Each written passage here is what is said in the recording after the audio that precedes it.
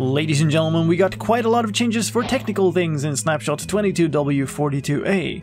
If you want the gameplay changes, check out my video about that first. In this video, we're going to talk about data packs, feature flags, recipe categories, and more.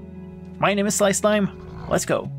In news for data packs, the vanilla world generation definition files are now included as part of the vanilla data pack inside the jar file of the game. Feature flags have also been added. A feature flag is an ID enabling a hard-coded set of features in the game.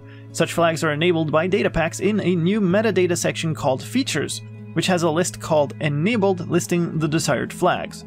These flags are then stored inside the world file and can never be disabled, and packs loaded after world creation will not enable new flags.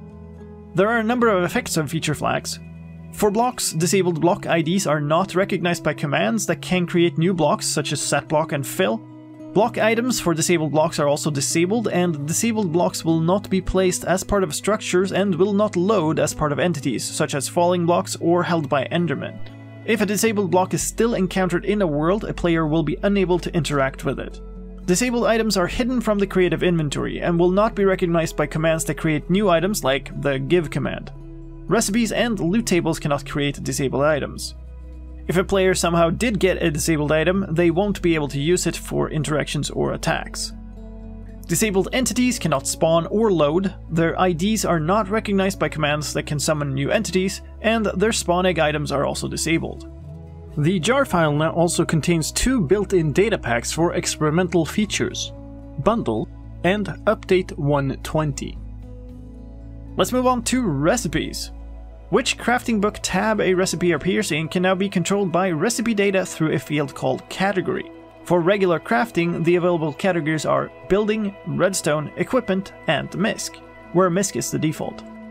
For smelting and similar item cooking recipes, the available categories are Food, Blocks, and Misc, with Misc again being the default.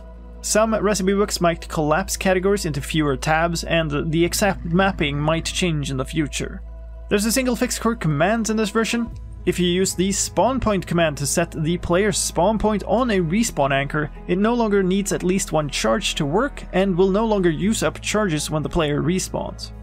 In entity data news, allays no longer dance if their no AI tag is set to true, and if you modify their item data every tick, they no longer duplicate the items. In tag news, there are two new block tags: Invalid Spawn Inside and Stripped Logs. Stripped Logs also exists as an item tag. The built-in Update 120 datapack also has new block tags: All Hanging Signs, Ceiling Hanging Signs, and Wall Hanging Signs, as well as the item tags Hanging Signs and Bookshelf Books. Let's move on to resource packs. The pack version for resource packs is now 11. This change includes moving the checkmark.png file out of the Realms namespace into Minecraft. In addition to that, the game will no longer try to automatically adapt resource packs from version 4 or below to newer formats. The Realms language strings now reside with the rest of the Minecraft strings, and the Programmer Art pack is no longer internally referenced as Programmer Art. Let's move on to servers. Custom world data packs can now be used with servers using a few new fields in server.properties. Initial enabled packs lists which data packs should be enabled at world creation, and initial disabled packs list ones that should be disabled. Any data packs that have feature flag requirements need to be in the initial enabled packs list to be enabled, and any data packs discovered after world creation will be disabled if they require features that are not enabled for the loaded world. For modding, first a note that with this snapshot a new release strategy for the game has been revealed, where larger changes will be published more regularly throughout the year in minor versions.